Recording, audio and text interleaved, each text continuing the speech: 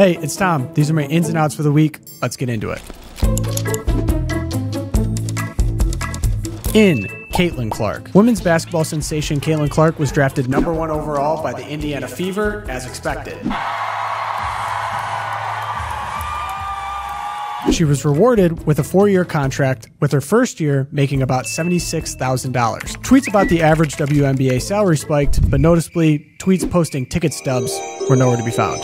Before you get too excited about the new additions to the league, remember, all of the players are still women. And that's why she commands $7,000 a year. These gals sure do make it look difficult. Out.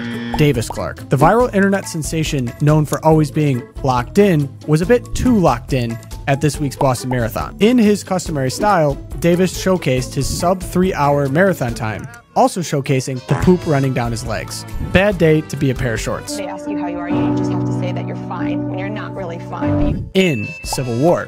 A24's dystopian thriller titled Civil War set a studio record totaling $25 million at the box office for opening weekend. Some critics pointed out that the provocatively titled film may hit a little bit too close to home for some Americans. However, the concerns were quickly alleviated when they found out that in the film, California and Texas joined forces. That would never happen. That's never going to happen. Ever. Ever. Ever. Ever. Ever. Ever. Ever, Tiffany. Ever. Ever. Ever in a million years. Out. Handouts. A non-governmental organization was discovered in Mexico handing out flyers to migrants, saying, "Reminder to vote for President Biden when you are in the United States. We need another 4 years of his term to stay open." Listen, I'm as annoyed as the next guy getting political text to my phone, but this seems a little bit extreme. I'm dying. Help me. In Honesty. Bill Maher created an impressive awkward silence after delivering this line at a show. I can respect the absolutist position. I scold the left on when they say, oh, you know what? They just hate women. People who aren't pro-choice, they don't hate women. They just made that up. They think it's murder. And it kind of is. I'm just okay with that. I am. I mean, there's 8 billion people in the world. I'm sorry, we won't miss you.